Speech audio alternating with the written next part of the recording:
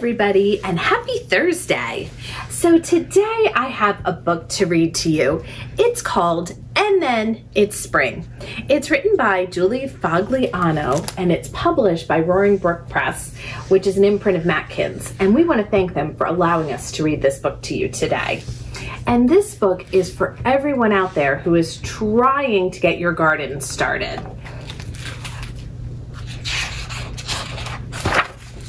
And then it's spring. First you have brown. All around you have brown. What's it looking like outside? Did we have a lot of brown? Then there are seeds. And look, he's planting in the ground. How many of you have started your gardens or have started your little seedlings? And a wish for rain. And then it rains. It rained this weekend, didn't it? It rains a lot in April. And it is still brown, but a hopeful, very possible sort of brown. He's hoping, and look, he's out there in the mud, in the rain. Do you like going out and stomping around in the mud and rain? And is that a little bit green? No, it's just brown, sort of brown. That's always a lot of fun when you start. Is it growing? Is it starting? And then it is a week. It's a week. And do you see this dog? This book has so many really cool pictures. Do you see the dog? He's digging, and it looks like he's trying to dig his bone. Charlie loves to dig things. He loves to bury his bones. And you worry about all those little seeds. He has all those little, I wonder what he's worried about. And if maybe it was the birds. Do you think the birds ate the seeds? Or maybe it was the bears and all that stomping, because bears can't read signs that say things like, please do not stomp here. There are seeds and they are trying. Do you think the bears were stomping? I don't know. I don't have bears in my yard. And then it is one more week.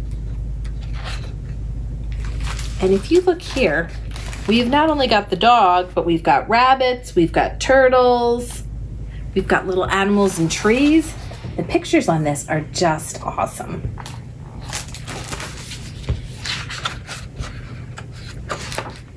And then the brown, still brown, has a greenish hum that you can only hear if you put your ear to the ground and close your eyes. And do you see all this going on underneath? Do you see all that? There's worms, there's little mice, there's probably some groundhogs. Do you see all those? Look at all that work that's happening under. Look at that. And then it is one more week. Must be getting nicer outside because he put up his swing.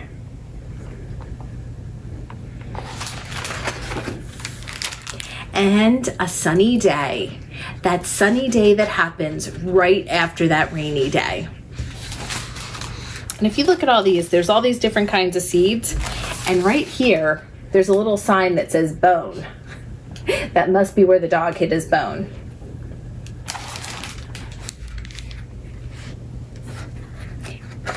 And you can even see the dog is sleeping in the wagon. Sleeping just like Charlie is. And you walk outside and check on all that brown. And what do you think is going to happen? Do you think the seeds started? Let's find out. But now the brown isn't around, and now you have green all around you have green. And look, all the little plants started. You even have this little sign here that says, please do not stomp here. There are seeds that are trying.